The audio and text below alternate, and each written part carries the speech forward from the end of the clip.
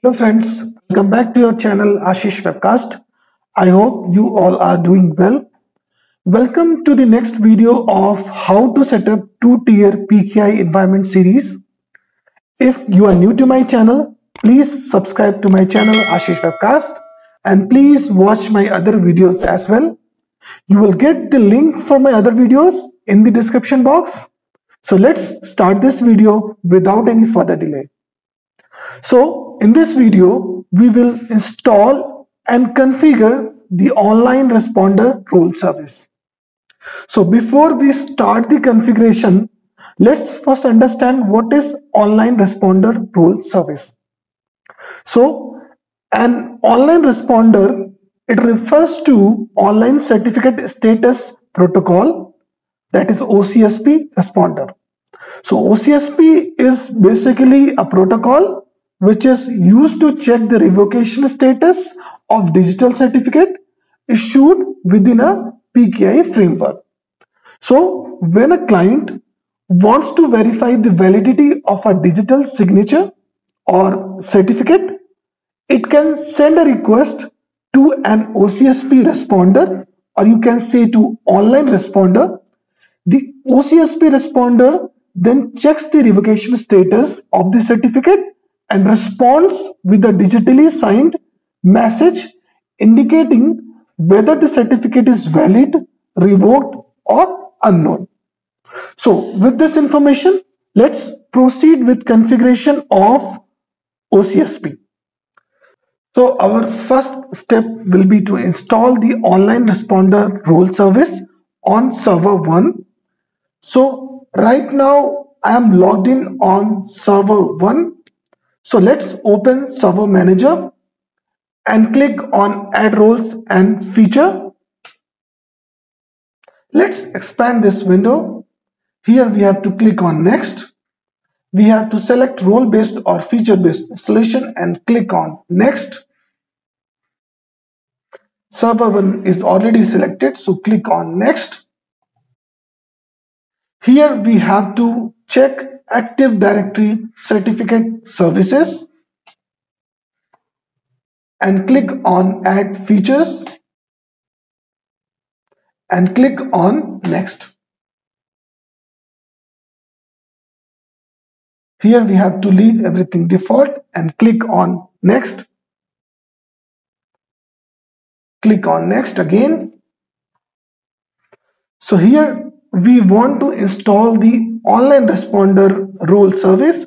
So we will uncheck this certificate authority and check online responder and click on add features and click on next. So this role will be installed. So meanwhile, we can switch to our issuing CA and add the OCSP URL to the issuing CA. So right now I am logged in on my enterprise issuing CA, which is CA2 in my case. So I have to add the OCSP URL to this issuing CA. So I'll open server manager. I will click on tools and click on certificate authority. I will expand this window. So I will right click on Ashish Webcast Issuing CA and go to properties and go to extensions. In select extensions, I will choose AIA and I will click on add. So here I will paste. So if you can see, there's always already a sample given for how to add OCSP URL. So I will also paste my URL and click on OK. And now we have to check this box only include in the online certificate status protocol OCSP extension and click on apply. So it will restart the ADCS service. So we need to click on yes and click on OK. So again we have to switch back to our server 1, which is online responder. So now we will configure and publish the OCSP response signing certificate on our issuing CA. So currently I am logged in on CA2. So now the certificate authority is already open. So under Ashish Webcast issuing CA, I will click on certificate templates and right click on that and click on manage. So this will open another window, certificate templates console.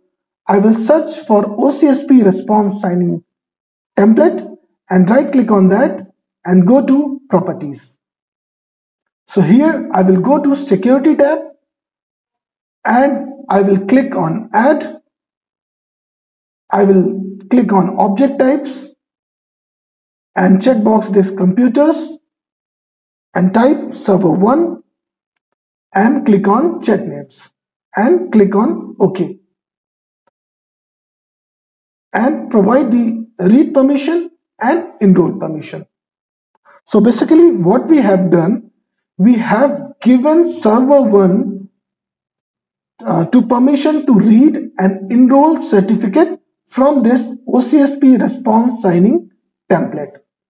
So I will click on apply and click on OK. I will close this window. I will open the certificate authority again. Expand this issuing CA. Click on certificate templates. This time we need to publish the template in our AD so that the online responder can search for that template. And I will click on certificate templates, click on new and click certificate template to issue. So this will give me a list of templates available. So I will search for OCSP response signing and I will click on OK. So the template is published.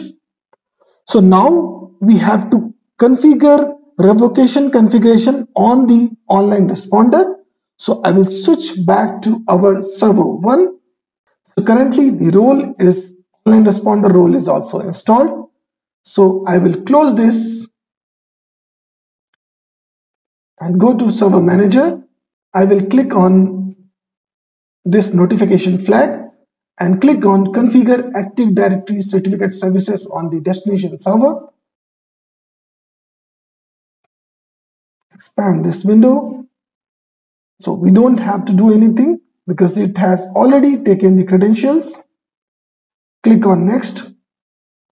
So here I will select role services to configure, which is online responder in my case, and click on next and click on configure.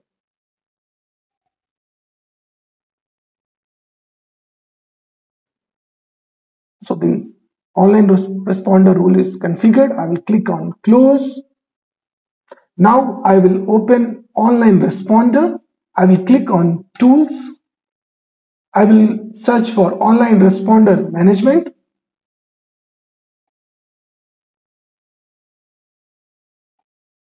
And here I will click on revocation configuration. Right click on that and click on add revocation configuration. Here I will select next. I will give a name to this revocation.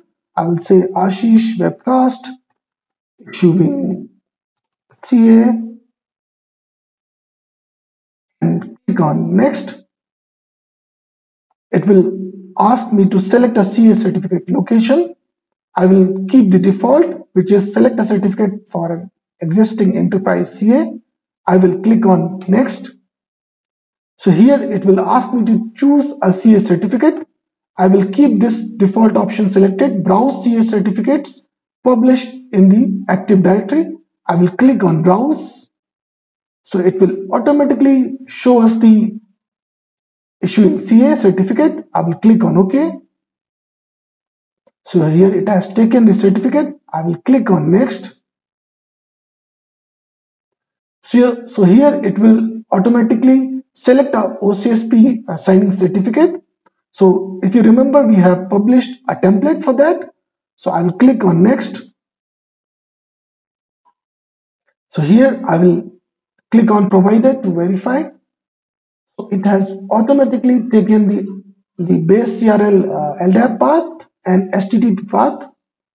So here you can check this or uncheck this option, because if you check this option, it will check for the CRLs after the validity of last CRL is expired. So I'll uncheck this, and I'll give 15 minutes value to update CRL after every 15 minutes. I will click on OK, and I will click on finish.